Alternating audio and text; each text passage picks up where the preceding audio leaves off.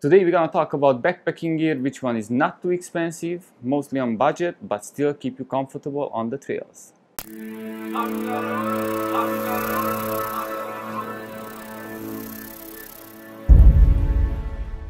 Aloha guys, this is Nando from Hungaro Explorer, and today we're gonna talk about backpacking gear. I didn't do a gear tip or gear review video for a while because I was doing some other outdoor projects, but I decided it's time to show you guys what I usually use on my backpacking trips. Let me tell you a couple of tips before you get out backpacking. So it's really important that you research. You want to know where you're gonna camp, how long is the trail, where you can filter water, what are all the logistics behind the backpacking. That's a really important thing, and if you don't do it, you can get in trouble, believe me. I did that before and it's best to research. Second, if you go out backpacking, make sure you have your gear dialed in. What do I mean by that? I mean that you know how to set up your tent, you know if your sleeping pad is comfortable, you know how to pack your backpack. So basically, you want to have a knowledge about your gear before you head out for 2-3 days. Why? Because in a backpacking trip, things go wrong. Doesn't matter how perfectly you set up, how perfectly you plan, something's gonna go wrong, and then you have to have a plan B, or you know how to fix little things. So research and make sure you know your gear. So the list I'm gonna show you guys today is the list which works for me. It's not the most updated gear, but just to give you an idea how to find the balance between price, weight, and comfort, right? I hope it's gonna give you a good idea how to pack for your next backpacking trip. Alright, so let's start with the first and one of the most important things on a backpacking trip, your backpack. My backpack of choice is a very old Hyperlight mountain gear 3400 Southwest pack, which is a 55-liter pack. I use it for more than 6 years. Usually I just use it on like 2-3 days backpacking trips, so it still holds up. It's a really great pack. It's perfect for me. I used to have an Osprey 65-liter bigger pack, which one it was just too much for me, and I dialed down to a lighter pack like this HMG, and this was perfectly for me. So one of the other things I love, this is like kind of a front pack. I don't know how to call this. It's from Zpacks. This is like a nice waterproof material which will actually go in front of my pack, so I can put extra gear here or extra weight, so I don't have to carry it in my backpack. Usually I put my camera gear in here, the big camera, so it's easily I can pull it out, shoot the video or take a picture, right? So my sleep system consists of my tent. This one is a 6 Moon Design Lunar solo tent, which is a single wall tent and uses a little 46-inch carbon fiber pole to set it up. So it's not like a freestanding tent. You kind of have to practice with it before you go out, how to set it up nicely. You can use a hiking pole with it, but because I don't use hiking poles most of the time, I got this little carbon fiber pole, which one works perfectly. This tent, it's actually budget friendly. It's around $200 and it's around 2 pounds. So I think this is the most budget friendly light tent you can buy for this money. Usually these tents cost a lot of money, 500 and over. This is a good tent for me and I love it. I didn't have any problem besides, of course, condensation. With the single wall tents you always have the condensation problem, but it's really not a big deal. As stakes for my 6 Moon Design pack, I use these ones. This one, the MSR Groundhog 7.5-inch stakes. They actually maybe too much for most of the times. You don't really need this, but if you go out here some of the really windy ridges and you want to camp up in the, let's see, the Kolau Mountains or the Bayanai Mountains, sometimes the wind is picking up really hard, so this will keep your tent safe. Second, what is important? Your sleeping pad.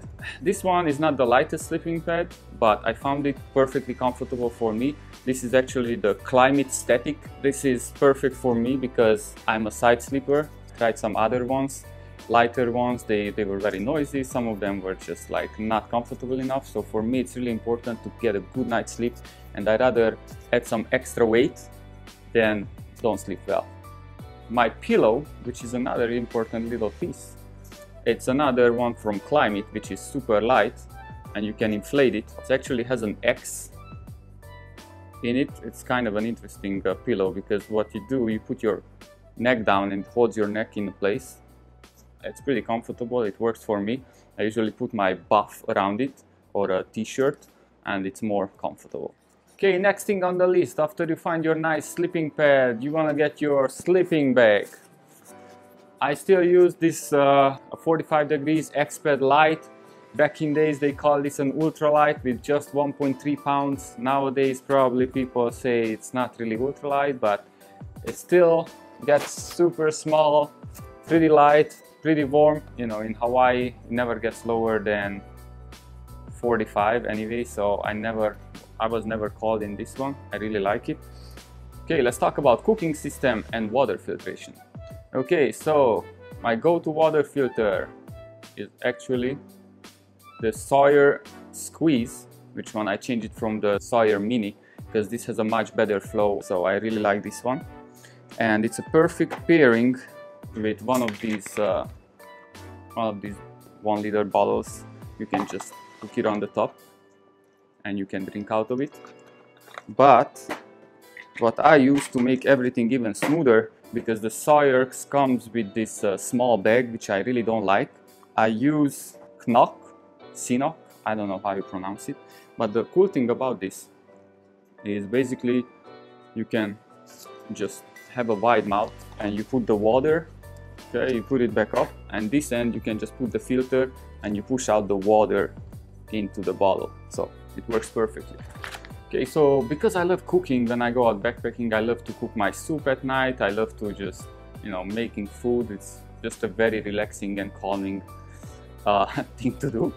So one of my favorite little thing to have is this Covea stove. I don't know if you can see it.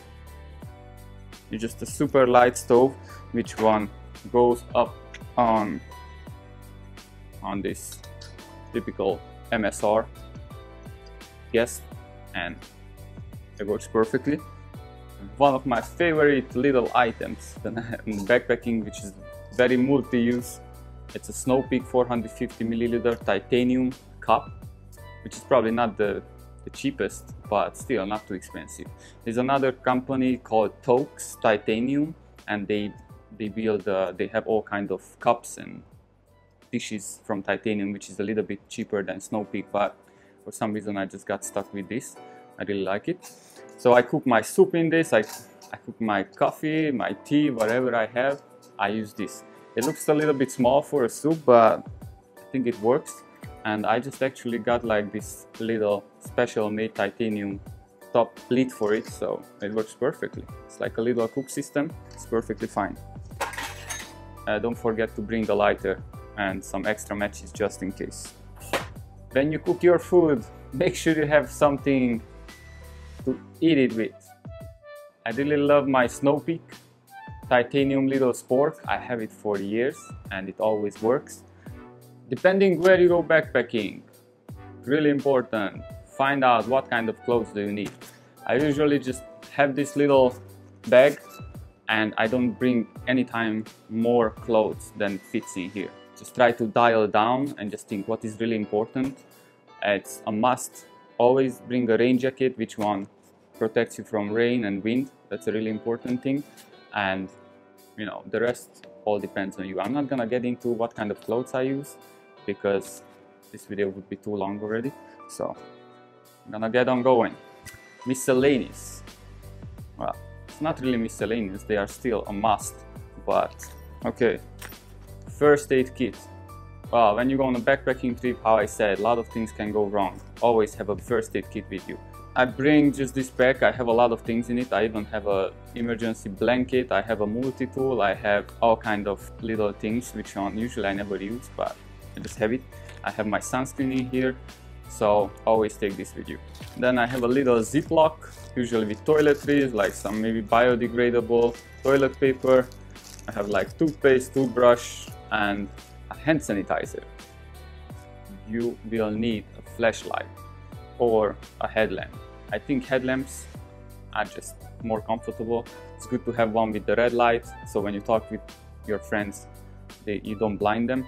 Always have extra batteries. Talking about extra batteries, I have another Ziploc, which is actually have 3 extra batteries just in case, and I have 2 other batteries for my cameras. Talking about cameras, I take this with me, the GoPro 7, what I usually film with, and I take my other old camera, the Panasonic.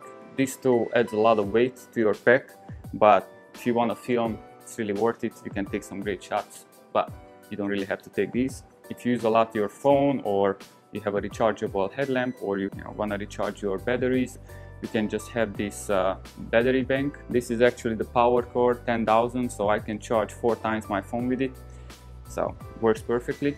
Or maybe you have a watch, a smartwatch, and you have to recharge it. Thankfully, I don't have to recharge this one because this new Apex Pro is just amazing, has amazing battery life. I'm still using the same charge before I left 2 weeks ago on a trip, so it's awesome.